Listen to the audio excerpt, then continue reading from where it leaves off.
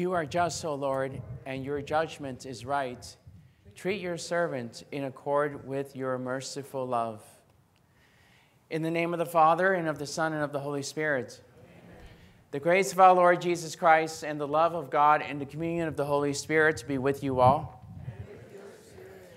Brothers and sisters, let us acknowledge our sins, and so prepare ourselves to celebrate the sacred mysteries. I confess to Almighty God, and to you, my brothers and sisters, that I have greatly sinned in my thoughts and in my words, in what I have done and what I have failed to do, through my fault, through my most grievous fault. Therefore I ask Blessed Mary, ever Virgin, all the angels and saints, and you, my brothers and sisters, to pray for me to the Lord our God.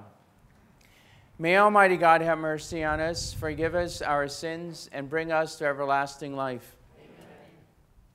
Lord, have mercy. Lord, have mercy. Christ, have mercy. Christ, have mercy. Lord, have mercy. Lord, have mercy. Let us pray. O God, by whom we are redeemed and receive adoption, look graciously upon your beloved sons and daughters, that those who believe in Christ may receive true freedom and an everlasting inheritance. Through our Lord Jesus Christ, your Son, who lives and reigns with you in the unity of the Holy Spirit, one God forever and ever.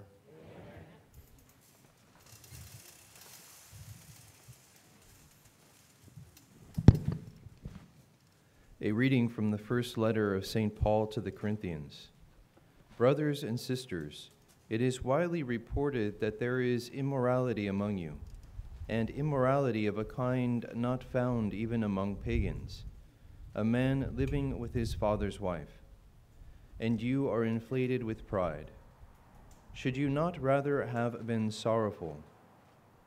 The one who did this deed should be expelled from your midst. I, for my part, although absent in body but present in spirit, have already, as if present, pronounced judgment on the one who has committed this deed, in the name of our Lord Jesus. When you have gathered together, and I am with you in spirit, with the power of the Lord Jesus, you are to deliver this man to Satan for the destruction of his flesh, so that his spirit may be saved on the day of the Lord. Your boasting is not appropriate. Do you not know that a little yeast leavens all the dough? Clear out the old yeast, so that you may become a fresh batch of dough, inasmuch as you are unleavened. For our paschal lamb, Christ, has been sacrificed. Therefore, let us celebrate the feast, not with the old yeast, the yeast of malice and wickedness, but with the unleavened bread of sincerity and truth. The word of the Lord. Thanks be to God. Lead me in your justice, Lord. Lead me in your justice, Lord. For you, O God, delight not in wickedness. No evil man remains with you. The arrogant may not stand in your sight. You hate all evildoers. Lead me, Lord, in justice. You destroy all who speak falsehood. The bloodthirsty and the deceitful the Lord abhors. Lead me in your justice, Lord. But let all who take refuge in you be glad and exult forever. Protect them, that you may be the joy of those who love your name. Lead me in your justice, Lord. Alleluia, alleluia. My sheep hear my voice, says the Lord. I know them, and they follow me. Alleluia, alleluia.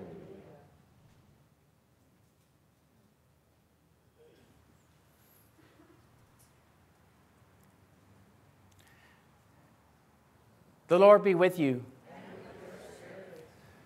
A reading from the Holy Gospel according to Luke.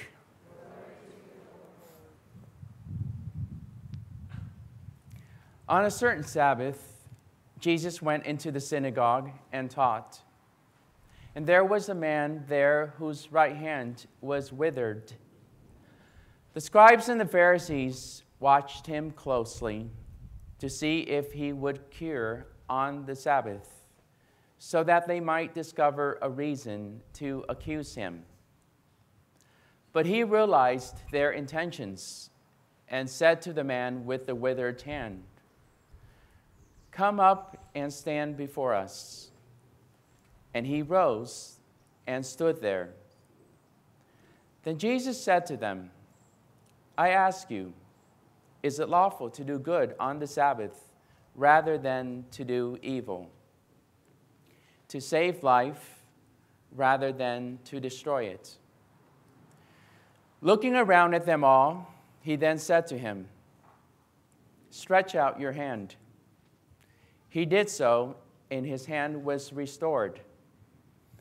But they became enraged and discussed together what they might do to Jesus. The Gospel of the Lord.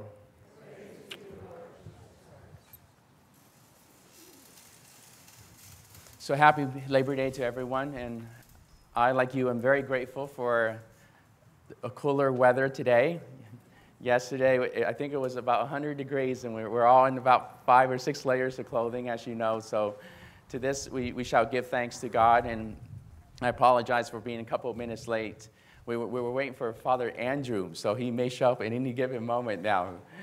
But he probably didn't get the memo that Mass is at 9 a.m. today. And just for all of you, to your delight, starting tomorrow, we shall also resume the 6:30 a.m. Mass, which Father Brendan is very excited and happy to take tomorrow morning.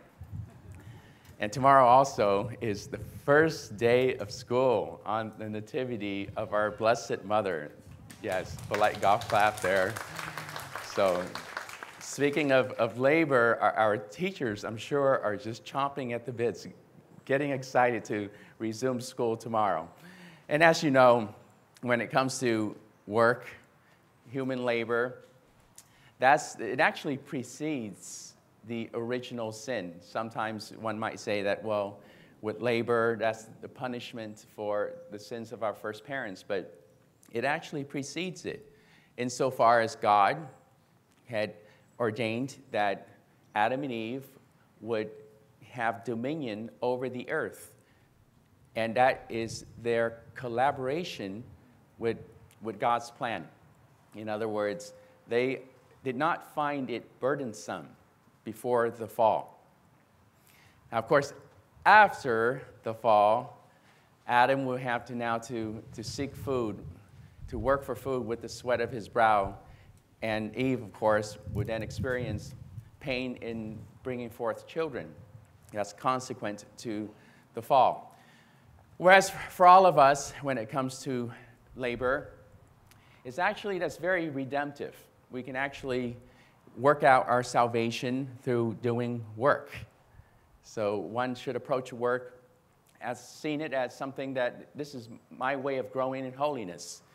So whether it be people who possess great talents, I remember back in those days at the Abbey, we had manual labor every Monday, Wednesday, and Fridays as novices. Mondays, Wednesdays, and Fridays after we pray midday, lunch, and then we would gather, and whether it be Father Gregory Dick or Father Vincent Gilmore, they would then give us our work assignments.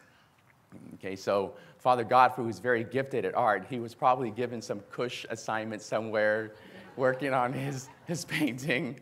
Whereas I remember I had a degree in biology from UC Irvine, so I thought I was all that. But my 2 years as a novice, I was cleaning toilets for those first 2 years. And of course, I see our seminarians out there, they know exactly what I'm talking about in terms of given an assignment and just doing it. You're given an assignment, you are to work in silence, and that's how you contribute to the common good. So I want to leave you with that thought, that the common good for all of us here, whether you are able to toil the ground or to do actual physical manual labor like Mr. Desi or Mr. Loy, who are very gifted men. And so they're able to put their talents to great use to contribute to our community. But even if one were not able to do those things, the work of God, the Opus Dei, would be exactly what you're doing right at this moment. You're doing the work of God. You're doing the work of God even if you're bedridden and you're not able to come to Mass, and you're watching it in your prayers, in offering up your sacrifices, the pain that you're going through, whatever human suffering that you have, you can use that for the Opus Dei, insofar as you offer up your pain and suffering, and that is how you are contributing to the salvation, to the redemption of mankind, and your own personal salvation. So as we go forth this day, let us be happy and rejoice that we are able to be here to contribute to the work of God in His sacred liturgy. And let us go forth, never allowing the things of this world to bring us down, because whether there be tumult or chaos out there, you always have the opportunity to redeem the world through offering up your human suffering. And that is the right way to look at human labor. It is not an end in of itself, right? If you make anything an end in of itself, you will commit the sin of the scribes and Pharisees, where they saw the law as an end in of itself, whereas God is the ultimate end. So for the scribes and the Pharisees, their fault would be to see the law as the ultimate end without seeing God in the equation. And for those who see work as an end in of itself, then anyone who's not able to do work, whether it be the old or the young, will be considered not useful. Whereas you and I, we see the end as God. Therefore, anything that contributes to that, whether it be manual labor, public worship, all those are ways whereby we can redeem the world.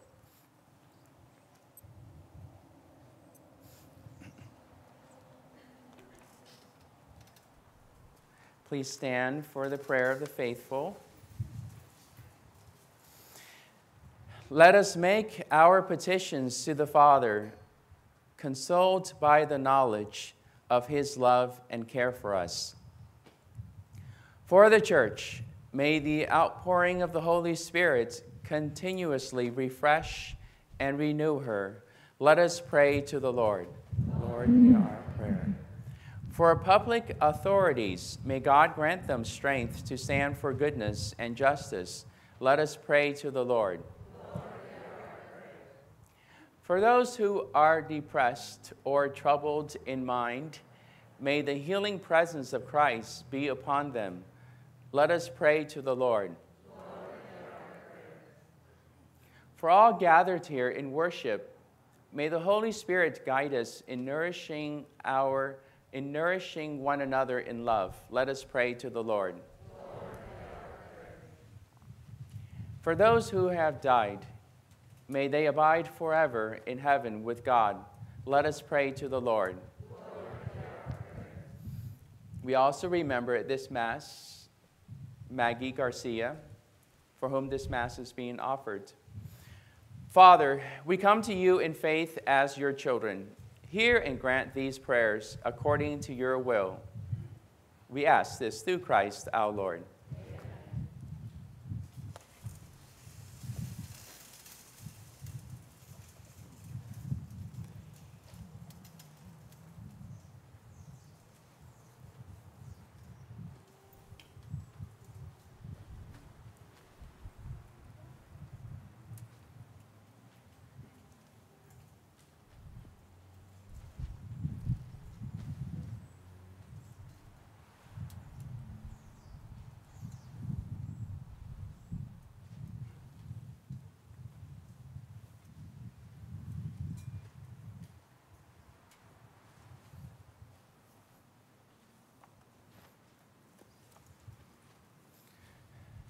Blessed are you, Lord God of all creation, for through your goodness we have received the bread we offer you, fruit of the earth and work of human hands.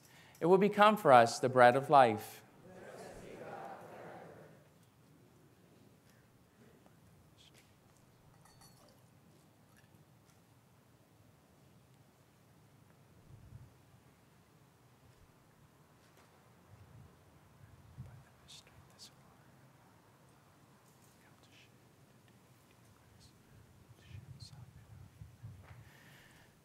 Blessed are you, Lord God of all creation, for through your goodness we have received the wine we offer you, fruit of the vine and work of human hands.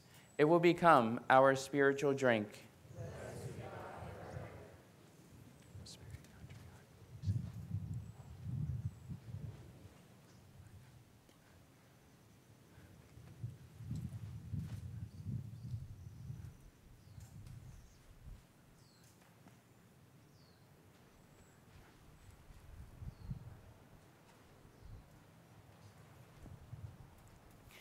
Pray, brothers and sisters, that my sacrifice and yours may be acceptable to God the Almighty Father.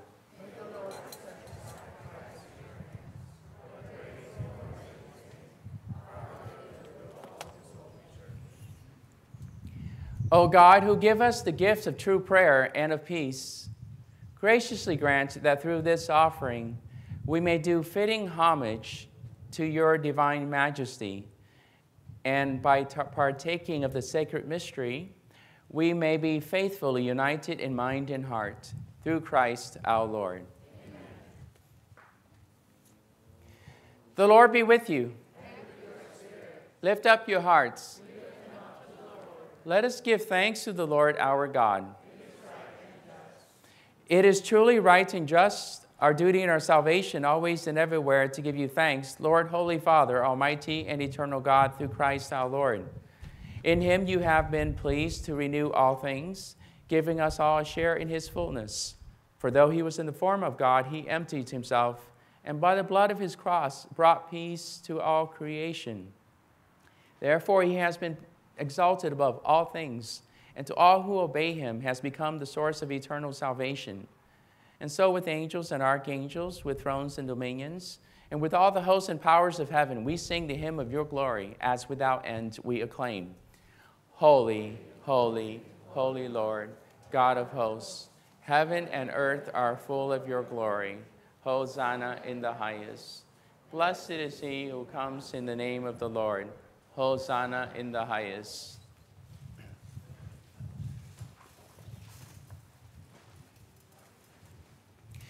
You are indeed holy, O Lord, the fount of all holiness. Make holy, therefore, these gifts, we pray, by sending down your Spirit upon them like the dewfall, so that they may become for us the body and blood of our Lord Jesus Christ.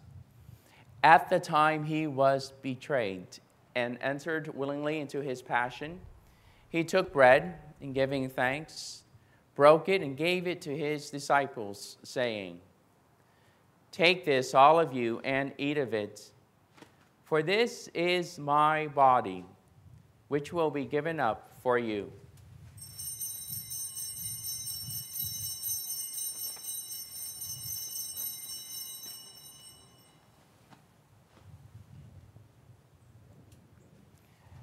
In a similar way, when supper was ended, he took the chalice, and once more giving thanks, he gave it to his disciples, saying, "Take this, all of you, and drink from it. For this is the chalice of my blood, the blood of the new and eternal covenant, which will be poured out for you and for many for the forgiveness of sins. Do this in memory of me."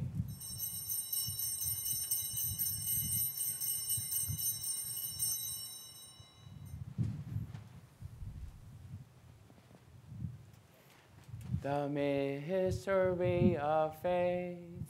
We proclaim your death, O Lord, and profess your resurrection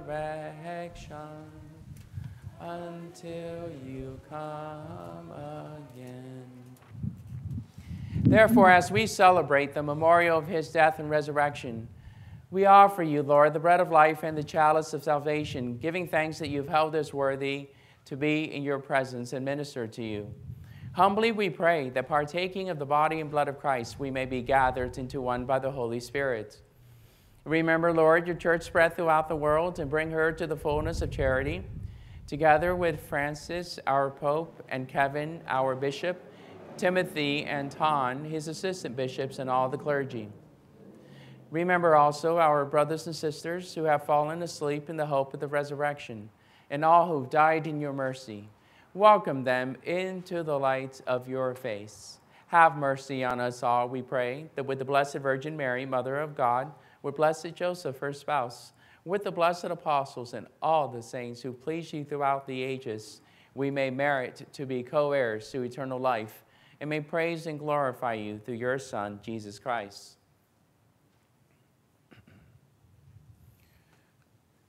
Through him and with him and in him, O God, Almighty Father, in the unity of the Holy Spirit, all glory and honor is yours forever and ever. Amen.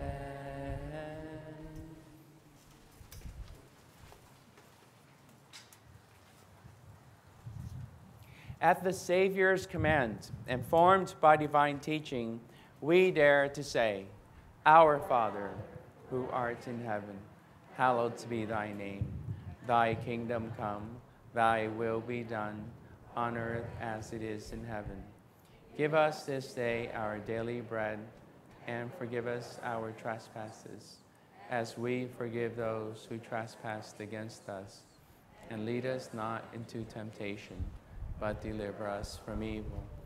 Deliver us, Lord, we pray, from every evil. Graciously grant peace in our days, that by the help of your mercy we may be always free from sin and safe from all distress, as we await the blessed hope and the coming of our Savior, Jesus Christ.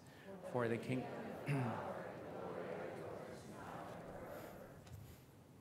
Lord Jesus Christ, who said to your apostles, Peace I leave you, my peace I give you. Look not on our sins, but on the faith of your church, and graciously grant her peace and unity in accordance with your will, who live and reign forever and ever. Amen. The peace of the Lord be with you always. And with your spirit. Let us offer each other the sign of peace.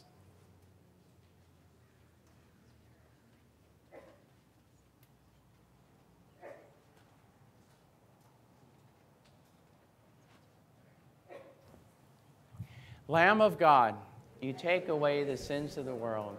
Have mercy on us. Lamb of God, you take away the sins of the world. Have mercy on us. Lamb of God, you take away the sins of the world. Grant us peace.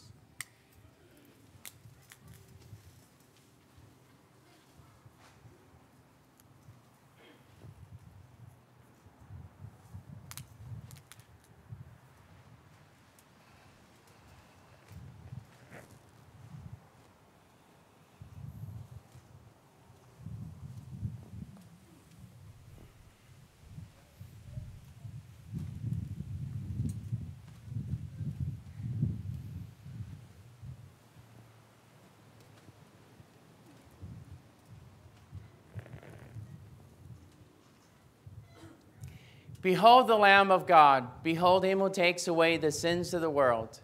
Blessed are those called to the supper of the Lamb. Lord, I am not worthy that you should enter under my roof, but only say the word, and my soul shall be healed.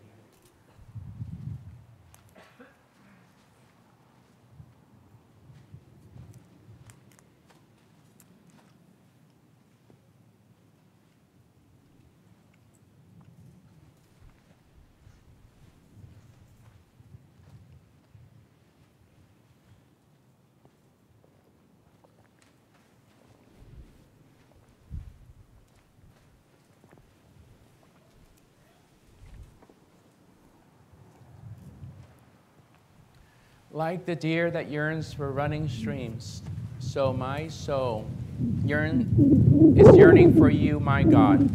My soul is thirsting for God, the living God.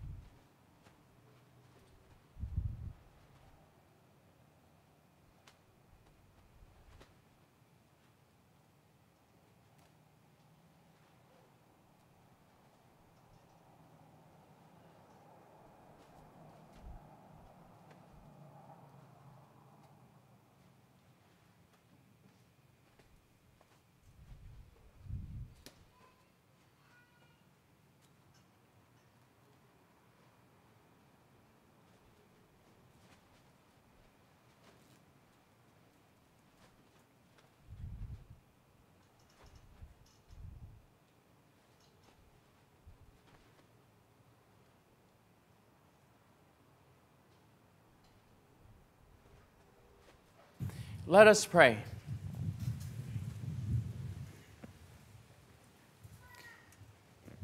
Grant that you are faithful, O Lord, whom you nourish and endow with life, through the food of your word and heavenly sacrament, may so benefit from your beloved Son's great gifts, that we may merit an eternal share in his life, who lives and reigns forever and ever. Amen. As a reminder, we will not have the 3 p.m. parking lot adoration today, and we will also not have the evening confessions. And again, a reminder that we will be resuming the 6:30 a.m. Mass tomorrow. The Lord be with you. May Almighty God bless you, the Father, and the Son, and the Holy Spirit.